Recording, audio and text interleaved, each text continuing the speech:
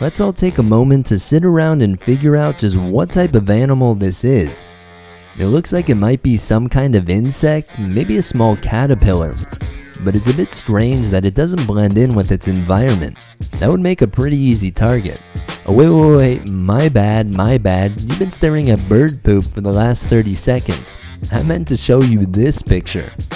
And I guess it's pretty obvious it's a spider, so that takes the fun out of that. But this arachnid has a few crappy tricks up its sleeve that you might find interesting.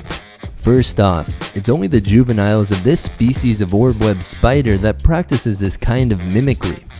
To pull off the disguise, it spins white silky decorations around the center of the web and then positions itself over top. The white and brown colorings of its body really enhances the deception.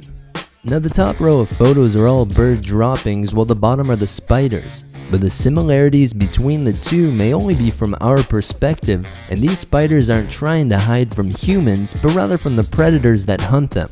So to really find out if the spider's aim is to look like a pile of doo-doo, researcher Min-Hui Liu and his team decided to tackle this question from the mindset of a wasp. Their results strongly supported the idea that these clever creepy crawlies are indeed masquerading around as bird droppings to reduce the risk of predation.